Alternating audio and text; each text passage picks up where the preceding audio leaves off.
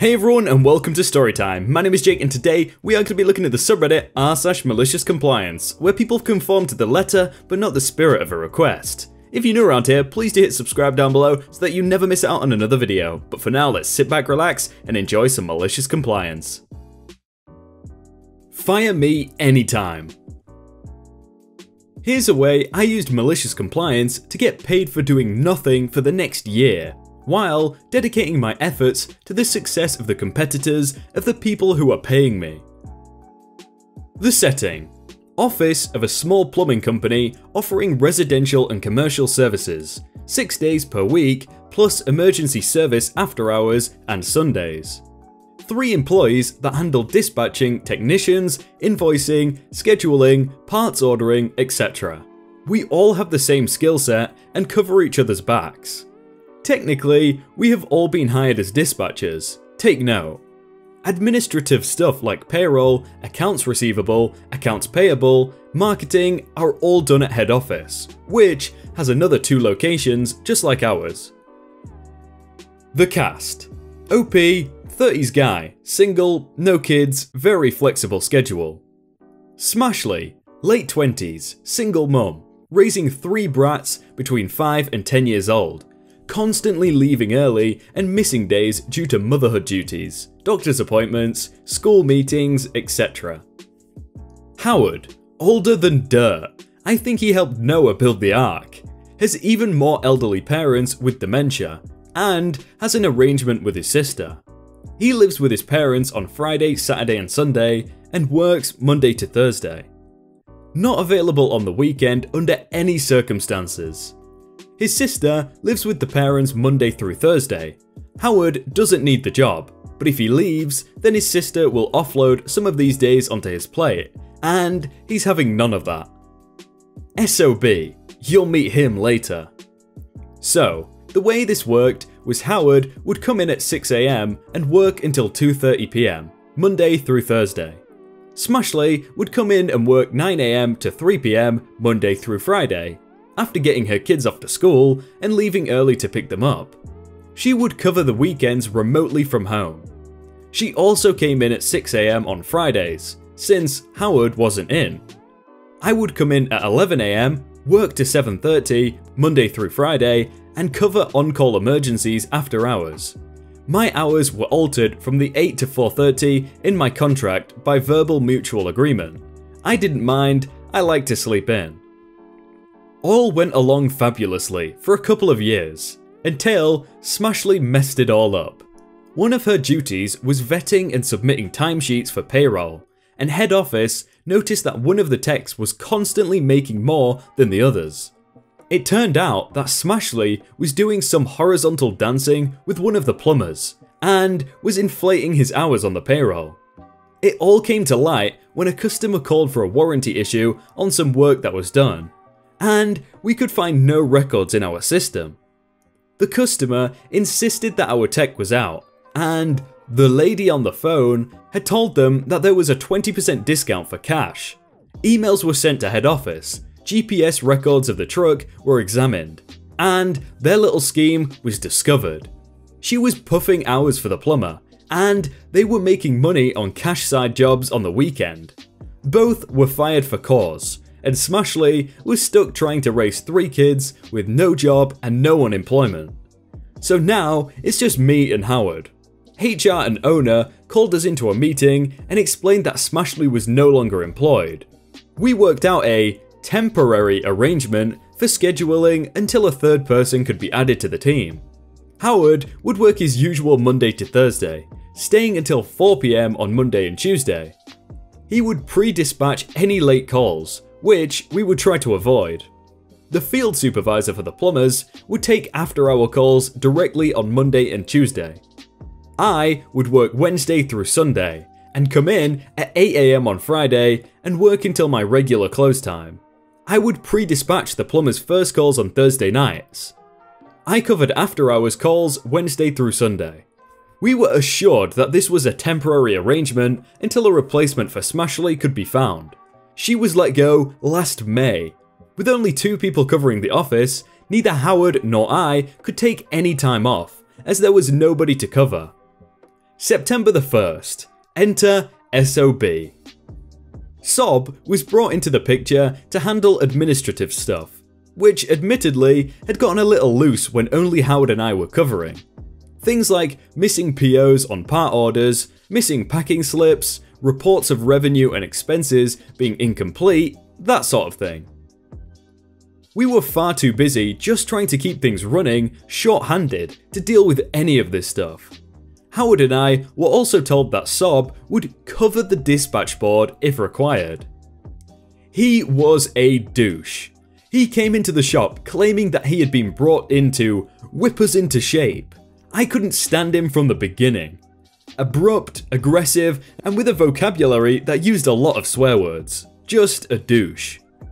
Whatever, let him handle his outward-facing stuff, dealing with vendors, ordering parts, fleet maintenance, all that stuff. He also handled timesheets for payrolls and reporting to head office. Fine, I am good with that, and if I have to deal with his BS for a couple hours 3 days a week, fine. I only worked under the same roof with him Wednesday through Friday, from 11 AM until his departure around 5 PM. It was endurable. I had requested time off twice after he arrived and had been denied both times. Worthy of note is that my contract specified 3 weeks holiday a year, and up until he arrived, I had only taken 2 days off in the spring. Fast forward to late November. If anything, Sob had gotten worse. He was really getting under my skin, and I had just about had enough. I had a teensy issue with anger, and it was becoming more and more difficult to rein in my rage and go after him. Then came the straw that broke the camel's back. I looked at my pay stub and saw that I was short 5 hours. I get paid not only for the hours I am scheduled, but also for the time I put in covering after hours emergency calls. This routinely put me up around 46 to 48 hours a week, with overtime after 44 hours. So these 5 hours I was short were overtime hours. I went to Sob on the Friday payday and asked for an explanation. He replied that he had been directed to bring overtime down, and if I check my email, I will see a directive that states under no circumstances is anyone to work overtime in this office. This was clearly directed at me and me only, as Howard only put in 36 hours a week and didn't cover on call. So why am I short 5 hours on this pay? I deducted 30 minutes each day for lunch. But I don't take lunch. I just eat a sandwich at my desk. Doesn't matter. I can take 30 minutes off your pay each day as unpaid break time. It's the letter of the law. But I actually worked these hours. Are you serious? You're deducting time for breaks I didn't take? It's the letter of the law. You don't like it? Take it up with the Labour Board. I don't have time for this stuff. Get back to your desk and do your job. Alright mate, now it's on. Anger me all you like, be a douche all you like, but mess with my money? You are going to pay, and I will screw you over hard. I have a good friend, Eric, that I have known since high school, who is an associate at one of the better law firms in town.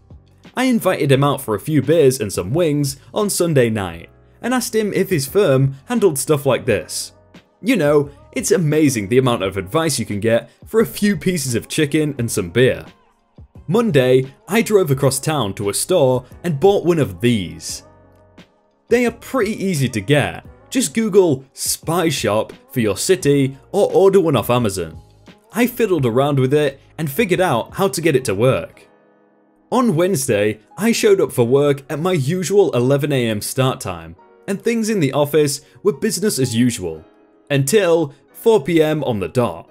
I took my sandwich, a Coke, and a paperback novel, and sat in my car.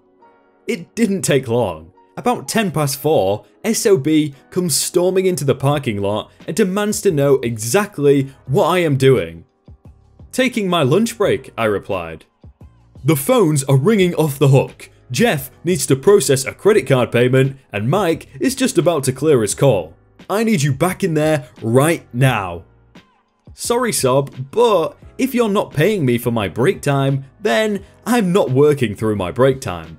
Either you handle it, or I'll take care of it in... I checked my countdown timer on my cell phone. 17 minutes. And then I rolled the window back up. It was beautiful. SOB turned red and stormed back into the office. When I returned, he demanded to know what I thought I was up to. I am entitled to a 30-minute unpaid break. You took that time off my timesheet, so now I am taking my break. I am entitled to it. It's the letter of the law. He sputtered but had no response, so I went back to my desk. 5 minutes later, I get an email instructing me to take my break before 2 PM, so I can be back at my desk before Howard leaves for the day. I replied to his email, BCC copying the owner of the email and HR. I replied that I was unable to do so because, as per labour law, I was not entitled to a lunch break until 5 hours into my shift. Therefore, I would continue to be away from my desk for 30 minutes beginning at 4 PM. I even snipped and pasted a paragraph from the Labour Board website to support my position. He came into my office and chewed me out at length. I wouldn't budge. I told him, it's the letter of the law. If you have a problem with it, take it up with the Labour Board. On Thursday, just after Sob left for the day, I composed and sent him an email. Again, BCC copying in owner and HR. I explained that I had agreed to changing my hours on a temporary basis until a third person could be added to the office. I also agreed to continue to work them until the transition was complete. As SOB was now firmly in the groove, I now withdraw my consent to the change of hours as contractually specified, and beginning Monday would revert to the hours in my contract. Friday, I showed up at 11 AM, and SOB is waiting for me with a printout of the email. HR and owner have been calling me. What is this all about? Simple. When I was hired, my hours were in the contract, Monday to Friday, 8 AM to 4:30 PM. They were changed by a verbal agreement. Well, I withdraw my consent and stand on the hours specified in my contract. Screw that! You work the same hours until I tell you differently. The hours of service in the contract are the letter of the law, contract law. If you want to change the hours, we can always renegotiate the contract. You want to alter the hours? Fine, then I want to alter my rate of pay. There was a flurry of emails. He would then send to me, and I would copy HR and owner on my replies since he wasn't copying them in at all. So I worked Sunday as usual, then showed up Monday at 8 AM. Howard asked me what was going on because SOB was bad-mouthing me all over the place to him and to the techs. One thing you should know is that a good dispatcher in the service industry is a rare thing. There are trucking dispatchers and taxi dispatchers and tow truck dispatchers, but finding one that knows how to balance plumbers and customers and solve problems is tough. I get along with all my plumbers and they are all asking me what's happening. I take the high road and basically reveal nothing. I get along with these guys quite well. Towards early afternoon, I send SOB an email explaining that there are some late calls. How late do you need me to work? He replies, until the calls are run. Perfect. So I end up working until 6:30. Same on Tuesday, but 7 PM. Wednesday too. Sent emails both days, and SOB told me to stay both days. He replied to me only, and I sent an OK email reply copying the bosses in. By Thursday morning, I had racked up 39.5 hours. 38 were in the office, and 1.5 hours taking after-hours calls. About 10 AM, I sent an email, again copying the bigwigs, and detailing my hours for the week, explaining that at 12:30 PM, I would have a total of 44 hours, and as per SOB's directive of such and such a date prohibiting overtime, I was left with no choice but to go home. Just before I hit send, I turned to Howard and said, "You might want to make some popcorn." SOB comes storming in and demands to know what is going on. Well, SOB, I am only following your directive. You said no overtime, right? Well, as of 12:30, I will be on overtime. Unless you say different, then I have to go. So it's either rescind the no overtime or I head out. Your call. SOB is now screwed. He's been told to dial back on the overtime, and now he's going to have to pay me overtime for half of Thursday, all of Friday, and all of Saturday. Or cover the dispatch board himself. Work the weekend, you miserable person. You'll pay for this stuff. Okay, I need that in writing, and I can't work Sunday, you have to. Listen, you little rat, don't tell me when I have to work. I tell you when you have to work, and you're working Sunday. Nope, labour law says specifically that I can get 1 day off in 7. I can show you. Since I worked last Sunday, and I am working every other day this week, I get this coming Sunday off. It's the letter of the law. Howard can't work it, I can't work it, so I guess you have to. But my kid has a tournament on Sunday. Can't you bend the rules? Sorry, it's the letter of the law. SOB was a real treat to be around for Thursday and Friday, I assure you. And my little spy pen recorded every word of his mouth. Monday, I come in. I think this was the 26th of November, and the owner and HR and SOB are waiting for me. Owner and HR want to know what is going on. They are getting reports that I am being insubordinate and threatening to abandon my job. SOB wants to can me, and up until 2 weeks ago, I was a model employee. I explain everything and refer them to the emails that I copied them in on. They ask what started this whole mess, and I told them that SOB, he was told to reduce overtime and took time off my check that I had actually worked. He demanded that I go back into work on my break and that I scheduled my break 3 hours into my shift. I laid it all out. Owner gave SOB the stink eye and said, I never told you to dial back overtime. They asked me if I were to be willing to go back to the hours I was working before. We can discuss it, but since this would be a major change to my employment contract, we will need to renegotiate it, including my rate of pay. Can you go back to those hours and then we'll schedule a meeting? No thank you. If I revert to the previous hours, then you have no reason to schedule a meeting. We do the meeting first, then once we have a deal, you get the hours changed. Let us talk about it, we'll get back to you. Okay, but you need to discuss this soon. I am taking the last 3 weeks of December as vacation time. SOB explodes, with owner and HR right there. You're not taking any vacation without my approval, and I'm not approving a minute of vacation for you. I turn to owner and HR. By labour law, I am entitled to vacation time yearly. By contract law, I am entitled to 3 weeks. So far, I have taken 2 days this year. I have requested vacation time, and SOB denied it both times. I couldn't take it in between when you fired Smashley and hired SOB, because there were only 2 of us in the office.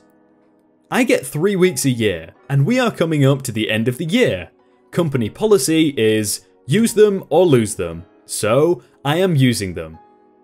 HR says, we'll pay you out the accrued vacation time.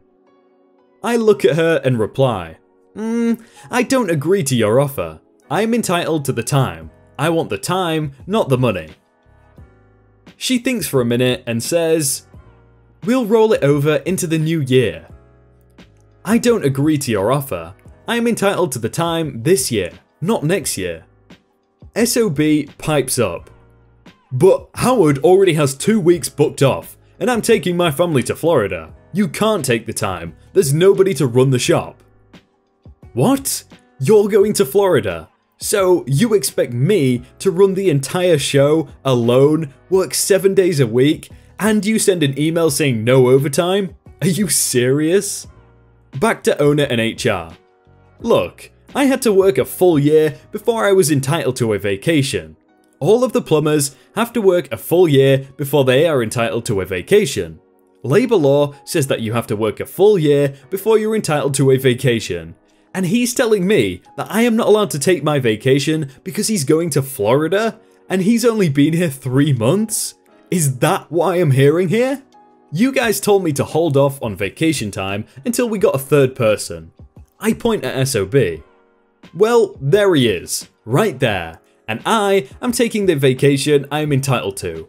No payout, no rollover, and if you want to renegotiate my contract, it can wait until the new year. And I stormed out of the office. I don't know what the rest of the meeting was like, but about an hour later, SOB starts chewing me out again, saying how he's out of thousands of dollars and now he has to tell his kids that they aren't going to Disney World. Calls me every name in the book. The next 2 weeks were awful. What a douchebag. Calling me names, telling me he won't rest until I am out on my butt, telling me I'm the worst person he's ever worked with. So, I took my vacation time, didn't do anything. Didn't travel, just kicked back and relaxed, and spent time with my parents over the holidays. I get back in January and there's a new face sitting on my desk, and SOB is there with a grin on his face and my separation papers. HR put laid off rather than fired, so I had that going for me, which was nice.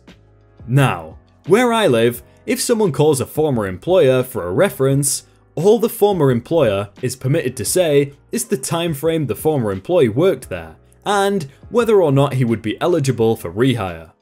So, a few days into January, SOB gets a phone call. Hi SOB, my name is Eric, and we're looking at OP's resume here. He says you were his most recent employer. You're on speaker. What can you tell us about him? SOB goes off like a stick of dynamite, calling me every name in the book, saying that I was a horrible worker, lying about missing time, telling all sorts of BS. I let him go on and on. Hey SOB, recognize my voice? He stops ranting. Yeah, you rat, I know your voice. Ever heard of the law offices of Dewey, Screwham, Ober, and Howe? They're lawyers, and this call is being placed from their conference room. Nice talking to you, SOB. The next call we're making is to the owner and getting his lawyer's name. It took a while, but a meeting got scheduled with owner, HR, SOB, owner's lawyer, me, and Eric. Eric explained that I was starting a claim for wrongful dismissal, and this meeting was to explore the possibility of a settlement. We laid out everything, every email, a timeline of events, and then the piece de la resistance. A supercut of audio of SOB yelling, threatening, ranting, and just being SOB. It was beautiful. SOB went white. Owner stared at him the whole time like he wanted to erase him from the face of the earth. They asked us to excuse them for a few minutes, so Eric and I went for a coffee and chuckled. They texted us within 20 minutes to return. Owner's lawyer explained that they were admitting no liability or wrongdoing, but that, as a gesture of goodwill, they were willing to offer me 3 months severance, if I would sign a waiver. Eric smiled, declined, and then played the tape from the conference room about the reference. He also mentioned that he was present at the time, and so were 2 of his colleagues, and were all willing to file affidavits to that effort. Another break. We came back, and they upped the offer to 6 months. We countered with 2 years severance. Eventually, we settled on 15 months. With me to collect a check every 2 weeks, as if I was employed, based on an average of my hours for the past 6 months of my employment. And I had racked a lot of overtime in those 6 months. They even tried to stick a clause prohibiting me from working for anyone in the same industry while the deal was in effect, but Eric spotted it and had it struck out. My skill set is in demand, and it didn't take long for me to find another job, doing the same thing, but for one of their competitors. It's awesome. These guys pay me on one Friday, and my working job pays me on the next. I am racking up savings like you wouldn't believe. And Eric was pretty gentle with his billing. SOB? Yeah, he was canned in no time. And between me and owner's network of contacts, the rumour mill has basically made him untouchable. He's still looking for a job as far as I know.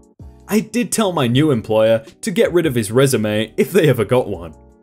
But if I ever get a phone call asking me for a reference for SOB, all I can tell them is that I worked with them for 4 months in 2018. I can't say more than that, it's the letter of the law. That was a great story. It was just so perfectly read out, like I could read that so easily and it made so much sense, and it was such a good story in the end as well. Perfectly legal, he got 15 months of pay without having to do anything, and the guy got fired and couldn't find a job. It was like a malicious compliance pro-revenge crossover, but it was perfect. Hey everyone, I hope you all had a really good day and that you enjoyed that video. If you want to check out some other videos, then click on screen right now, or check out the playlist down below. If you enjoyed that video, then please do leave a like. And if you want to submit your own stories, then you can do so by joining the Discord in the top link in the description. But thank you so much for watching, and I will see you very soon.